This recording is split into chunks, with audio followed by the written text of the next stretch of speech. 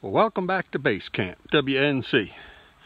We're down here on this RV project. This is day 3, and we are getting ready to hook up the RV dump stations and septic tanks, which I got in the hole yesterday. What I want to show you is these new tanks. This is all plastic. Comes with a real neat T that hangs down in there, and what that does is when all the waste comes down this line and goes in there, it gets it to go down and keeps any kind of floating solid material on top from plugging the pipe up. Outflow pipe on the other end of the tank has this elaborate looking system in it, and what it is actually a screen so that all the water that comes out, this is inside the tank again, none of the solids can get in the drain field. Get down to that point, I'll show you that one. But what we got is, we come up here, right here, is 1 inch in every 10 foot. You got to have it to a 1 inch and 10 foot of fall, because it don't run downhill, it has to flow. If you have the angle too steep, all the water outruns the solids and the solids get hung up in the pipe. And you want nice long radius 90s on the bends, because you want all the waste to have like an e-ticket ride at Disney World. They want to be able to be on that flume ride on the way down here. Of course, RV dump's a little bit different, because you basically dump all your black water, dump your solid tank, and then you put the gray water behind it, which rinses out the black water tank, all the solids in the travel trailer, but then that would also flush this entire line out. So as we backfill, we're going to have some compacting to do, but I'm going to go ahead, attach this lid on this end. They supply with nice stainless steel screws and everything, and this is a big step up. It's a poly tank. You drill a 5-inch hole, then they give you these rubber grommets, and this goes in the tank hold and the pipe slides through it, so there's no more little bit of concrete and it leak all around the tank. They've gotten the world of septic tanks to a higher level now, and they're getting there. This tank right here was about $725, so they're not that bad. I actually picked it up with that little mini X and set it in, but 2 people can put it in. 2 people can carry that thing. Kind of awkward, but it ain't that heavy. You don't have to worry about right here on this angle. Right here, have to build a flat spot for the big septic tank truck with a concrete box to come in. The only thing you do have to be kind of careful of is driving over top of it. And this will have about 3 foot of dirt on it, about 2 foot of dirt. And we're actually going to put a little wooden deck over top of it and use it as a barbecue picnic pavilion, so that'll keep anybody from driving a truck or anything over top of it. So let me get to screwing this lid down and get to the next section for you. Something to think about if you're doing a septic tank, if you ever have one put in. Or this right here is the lid where the solid ends of it is. There is a baffle wall in the middle of it to try to keep most of the solids on one side. It's got some holes, but this is the side of the tank they're going to need to get to if they ever got to pump it out. So before you start throwing dirt all over it, you better, we might measure from this tree down, but we'll probably end up sitting right on top of the ground, a patio block or something like that, so you down flush level with the ground so you can one day find it. So you got to dig down about a foot to get to the lid, and you'll kind of know where it is. Just a little bit of information. If you ever buy a piece of property, ask the guy where the septic tank is, and of course when it was pumped, but it'd be nice to know where it is. Well, here it is.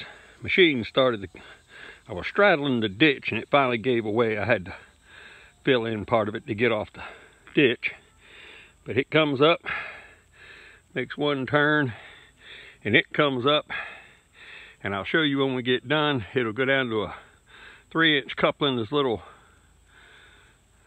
RV coupling with 2 ears on it that their little flex line stretches on. So we're going to backfill this ditch, and I'll show you that end of it. Then we're going to start digging out a little bit of drain field. Well, this is the outside of the pipe, about like the inside. What we've done is We've drilled a 5-inch hole, and now we're going to put this rubber grommet in here. I don't know how well I'm going to be able to do this one-handed. Get a little bit of water on it, kind of scrunch it in.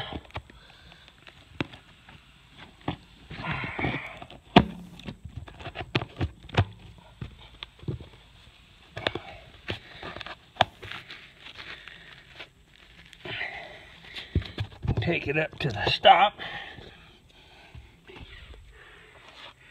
which is where it is. This time I tried to make it a little bit better. Put a little motor oil. I took the end of the pipe and tried to grind a little bit of a taper to it. And now all I gotta do is get a shovel and shove this pipe in there. Well, I got to get my tripod and everything back.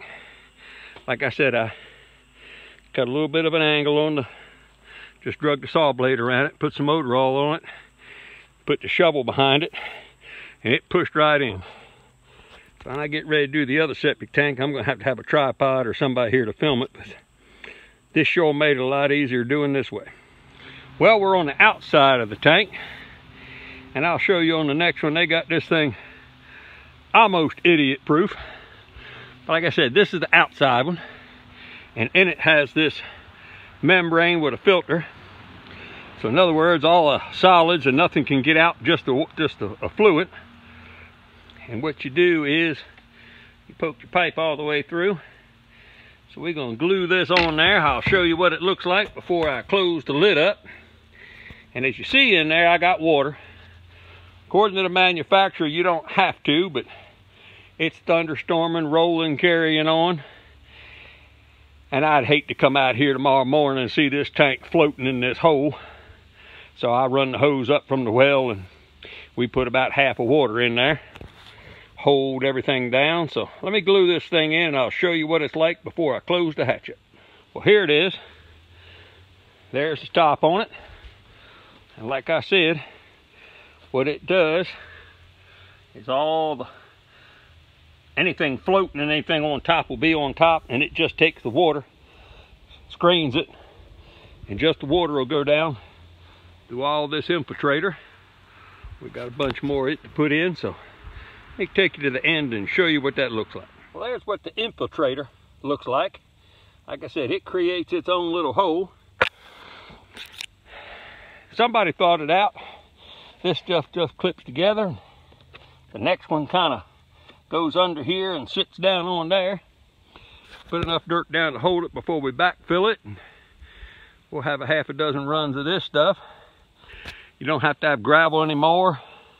You can do with a product called Easy Flow. It looks like plastic packing peanuts all around the piece of perforated pipe. But as you can see, this thing right here can fill up with solids quite a bit if your tank ever messes up. But of course, the new system, I don't know how it get past that little red screen system in the outflow pipe.